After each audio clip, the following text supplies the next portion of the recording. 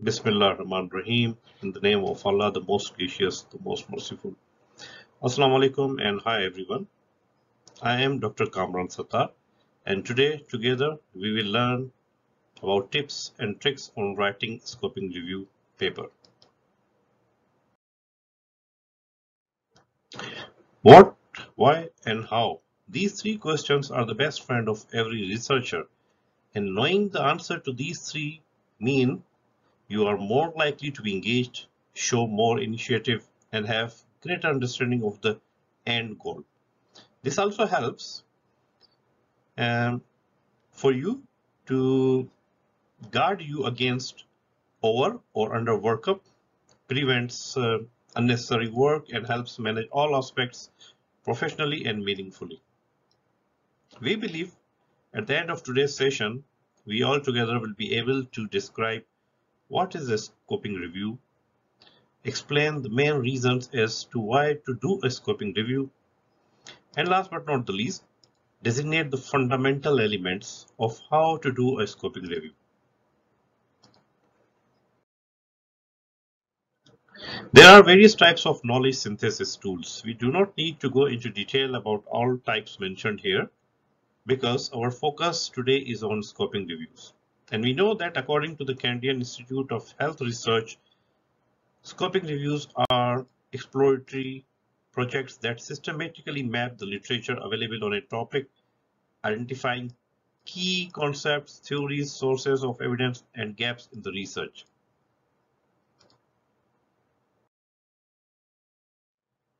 Without going into detail of all knowledge synthesis tools or the type of reviews, I believe it is still essential to know the basic differences because it can help you see what actually you need to target and work on, what not to do in order to strive for your goal, and even sort out different steps of processes about how to achieve your objectives.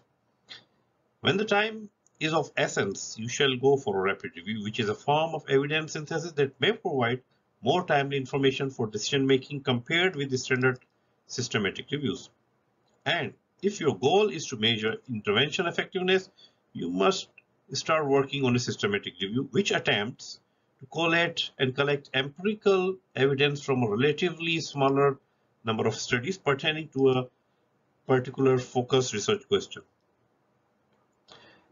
But if your target is to have an overview of a broader field, scoping review is the solution, simply because it seeks to present an overview of a potentially large and diverse body of literature pertaining to a broader topic. Scoping reviews are still a new domain to be explored, but the first article came out in 1997. But this slide shows here the most prominent works done so far by the expert whom the researcher worldwide follow, because these prominent works have given us famous methodologies and frameworks to conduct scoping reviews. We see that the number of scoping reviews papers has risen exponentially, and that is because of their usefulness. When you are going to embark or look at a topic with which you are not familiar with, or if there has not been much written on it or published on it, and has not really been explored before, then this is the time for you to start working on a scoping review.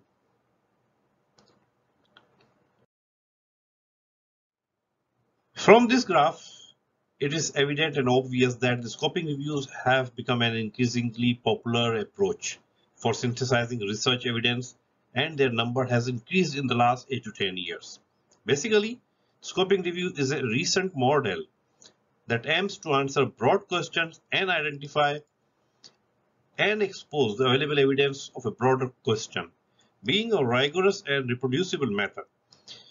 It is a relatively new approach for which a universally accepted study definition or a definitive procedure has not been established yet.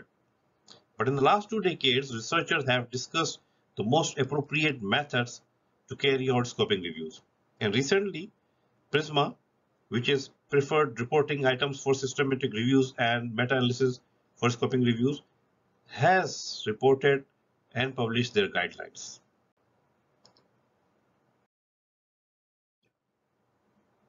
We all know that basically scoping reviews are used to identify knowledge gaps, set research agendas, and identify implications for decision making, and hence help us to lead to an answer the very important questions such as what information has been presented on the topic so far in the literature.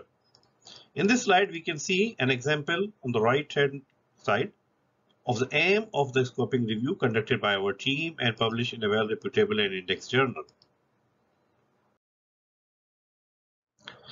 Now, at this level, you have to ask yourself, if your goal is to help to clarify working definitions and conceptual boundaries of a topic, or when a body of literature that you are working on has not been yet comprehensively reviewed or exhibits a large, complex, or heterogeneous nature, then yes, certainly you have to conduct a scoping review. So this slide provides guidance and shows an example of how did we match our research dynamics while we had undertaken one of our scoping reviews published in 2022 with the 4 reasons identified by Arksey and O Malley in 2005 for conducting a scoping review. Reason 1 is working definitions. So we aimed at finding qualities of medical professionalism frequently highlighted in the literature across the globe. And our research question was, what have frequently been highlighted as the essential attributes of medical professionalism in an undergraduate medical education context? Reason number 2, large and complex body of literature. So we all know as a research gap, or we may call it unavailability of universally agreed attributes related to medical professionalism. Reason number 3, heterogeneous nature. A diverse range of interests of various stakeholders, as we all know, regarding medical professionalism literature suggests it is a tripod of individual, interpersonal, and societal contexts. Reason 4, before a full systematic review. For our future perspective as now, we intend to carry out a full systematic review. So we had in mind all these 4 reasons, and particularly we have to tackle these 4 reasons, and that has led us towards scoping review. Arksey and O Malley has provided an explicit step-by-step guidance as a methodological framework for scoping reviews, which we had adopted for our all scoping reviews published so far. In this slide, we explain with examples from our personal experience as what did we do at every stage. For instance, at stage number 1, which is about identifying the research question, this being the most important element of our scoping reviews, as concerns with issues in which the research is to be taken place.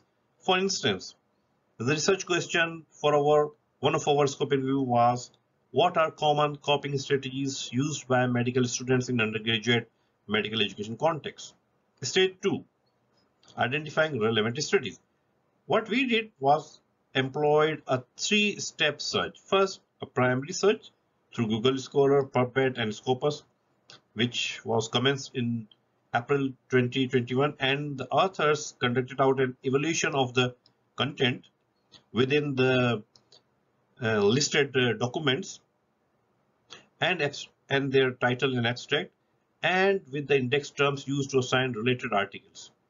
Second, a search employing all the established keywords and index terms was commenced within all databases stated above.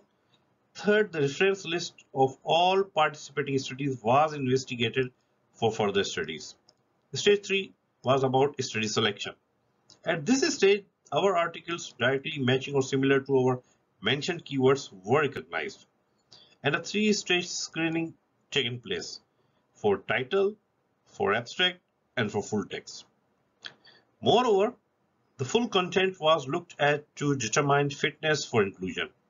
And at this stage, the collection method of full text articles was accomplished by 2 researchers, and a 3rd researcher was available all the time to fix differences of opinion, if found any. At stage number 4, which is to chart the data, an example of how did it look like in our real work, we have kept a slide to be shown to you in the later part of our presentation. But here we just want to let you know that at this particular stage, we developed an initial or you may call it a provisional form, to tabulate the relevant data from the included studies. Initially, randomly chosen articles were individually studied by two researchers who drafted the data abstraction form to ensure that their tactic for data extraction is constantly reliable and consistent with the research question. The final form involved headings such as study features, for example, year of publication and research focus area. At stage 5, which is about collating, summarizing, and reporting the results, at this particular stage, we were able to recognize thematic categories of the literature involving various segments comprising methods, evidence, defining results, and implications. Once all the data were assembled and some opening information had been recognized, a detailed meeting between the authors was held to discuss the data analysis strategy, interpretation, discussion, and writing of this particular manuscript for publication. Data analysis basically mainly involved qualitative thematic analysis. Stage 6, which is an optional stage, it is about consultation. While ongoing consultation may occur in all types of studies or reviews, providing expertise, context, and interpretation, the consultation phase in scoping studies is viewed or considered as a formalized and distinct phase, which involves key informants and or stakeholders with expertise in the field of inquiry. The consultation phase in scoping studies, if undertaken, requires formal recruitment, data collection, qualitative approaches to analysis and interpretation, and ethics board review. Alternatively, consultation is a formal stage of the Arksey and O Malley's framework whereby experts and key informants are formally consulted on the results of the literature review and provide further insight into experiential evidence, interpret what is found in the literature strengths and gaps, and provide recommendations for moving forward. Once you have made up your mind to start on a scoping review, simply remember that a scoping review is not necessarily less work than a systematic review. Moreover, always avoid using negative rationale.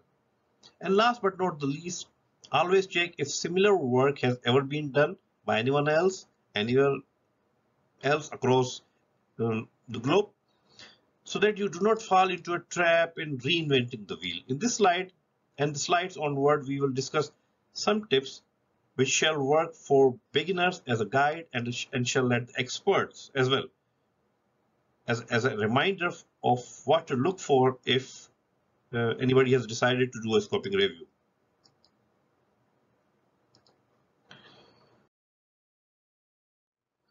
Develop a pilot scoping review. Piloting the process for study selection and data extraction can help to ensure universal understanding of the construct of interest, study selection criteria, and characteristics of interest for extraction among members of the team. Why to have a protocol? Answer is, as the protocol is the plan or methodology of your scoping review, you need to develop your protocol at the beginning of the process before you start your searches. You may refine your protocol as you progress through your review. The iterative nature of a scoping review may necessitate some changes which you have to mention later on. Protocol content. According to the JBI manual, which is John Biggs Institute manual for evidence synthesis, in their chapter 11.2, which is about development of a scoping review protocol, it is stated that a scoping review protocol is important as it predefines the objectives, methods, and reporting of the review and also allows for transparency of the process. The protocol should detail the criteria that the reviewers intend to use to include and exclude sources of evidence and to identify what data is relevant and how the data will be extracted. The protocol provides the plan for the scoping review, and it's important in limiting the occurrence of reporting bias. Any deviations of the scoping review from the protocol should be clearly highlighted and explained in the scoping review. Now, the most important question, where to register your protocol? JBI reviews can get registered via JBI Systematic Review Register. On the other hand, non-JPI reviews can be registered via an open research repository such as Open Science Framework and Figshare. By the way, Open Science Framework is also recommended by Prisma. Please note that Prospero accepts registrations for systematic reviews, rapid reviews, and umbrella reviews, but Prospero does not accept scoping reviews or literature scans. It is recommended to keep the term scoping review in your title. On the right hand side, it's an example of our scoping review. Our title was a scoping review on frequently highlighted most important attributes of medical professionalism in an undergraduate medical education context. It is again also recommended to use PCC mnemonic. In our example, you can see that we have kept population as a medical student, concept as their attitude, behavior, professionalism, and context as undergraduate.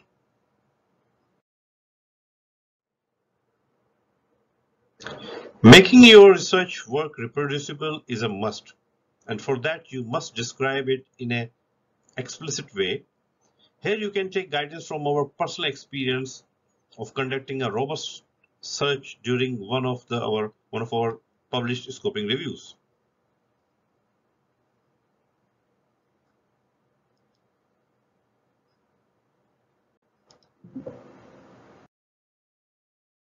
At this stage of our presentation, few of you might have started thinking that searching the literature could be an impregnable task, making you restless.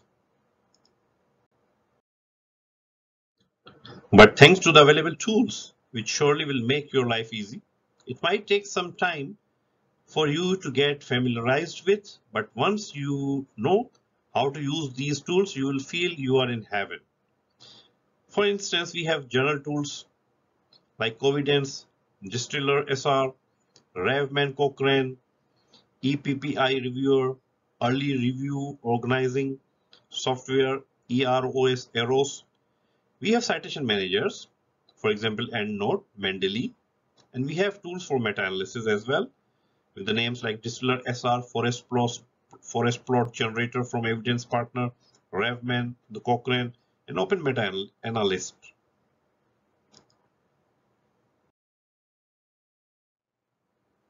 Useful tools also include and are very much recommended, like Prisma Flow Diagram and Prisma Checklist. Prisma stands for Preferred Reporting Items for Systematic Reviews and Meta-Analysis. Kindly find link for these full documents in the reference list at the end of this presentation. Most of the searches initially yielded a very large or extremely huge number of documents in our own scoping review, but with your screening process, you may further refine and at last get few studies to be included, the relevant studies to be included in your actual scoping review. And at this stage, Prisma comes in very handy. When it comes to adding your inclusion and exclusion criteria, you have to be very clear and explicit and have full details. On the right hand side, this is an example of how explicitly we had formulated the inclusion and exclusion criteria while doing one of our scoping review, which has already been published. The typical process of identifying eligible studies begins with screening abstracts.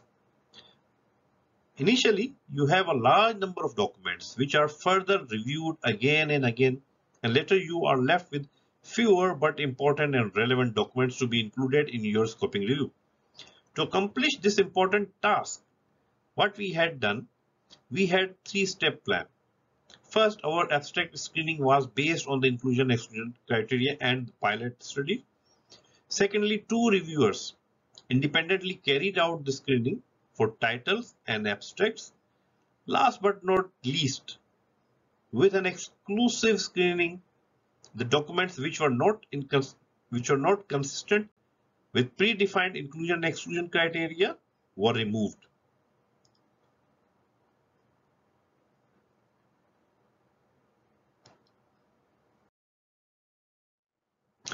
This is again a very important slide showing what to avoid and what not to miss. On the right hand side, it is shown that we piloted with 10 randomly selected articles at the beginning, and two researchers worked towards enlisting abstraction form for the data independently. We listed, refined, and defined all our variables, which was professionalism attributes.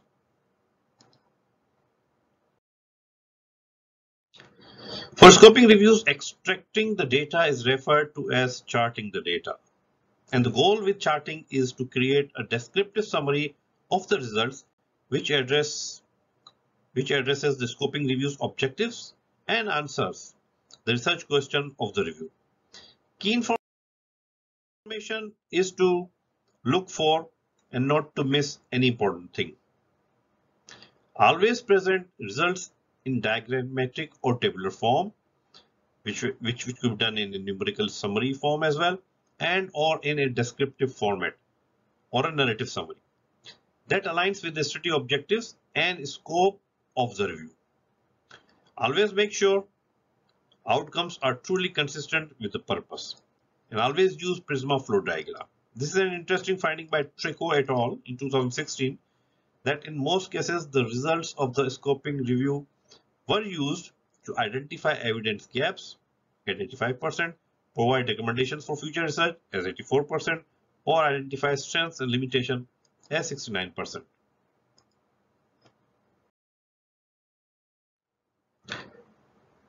You have to state your limitations and challenges. The most frequent limitations so far reported in the reviews in the available literature was possibility that the review may have missed some relevant studies. And at the same time, if you are getting tired of trying, keep trying to say yourself, keep telling yourself you didn't come this far to quit.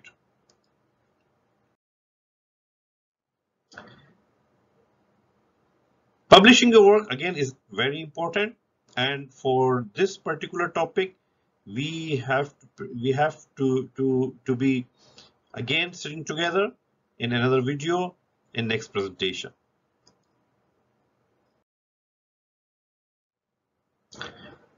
Scoping review steps. These are simple steps that, if followed, shall pave the path for you to successfully conduct a scoping review. During the time spent in my journey for scoping reviews, I have learned that even the small steps can get to get you to your big goals. What I do is that I always break down big tasks into smaller tasks and keep a record of my progress, and I'm ready to modify if needed. But you have to be consistent, and as always quoted by a well-known medical educationist and my mentor, Dr. Mohammad Saiful Bahar Yusuf from Malaysia.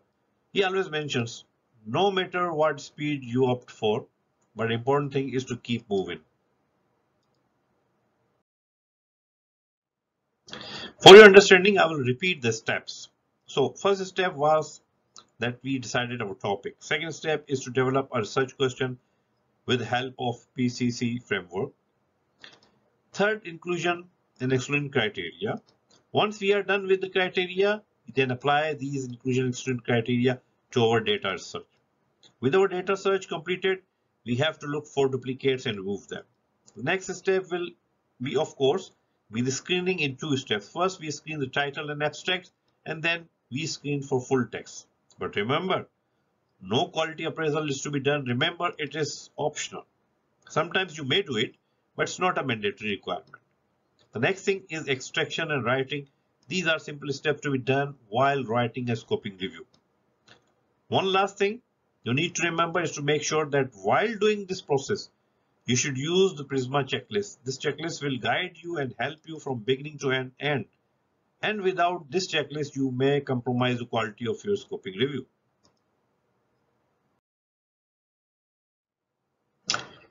This important slide depicts the available meritorious and exemplary work done by the experts in the field, and their work is undoubtedly worth reading and following. Take home message for today's presentation is, do not reinvent the wheel, instead make it better. This slide shows the references for your further reading.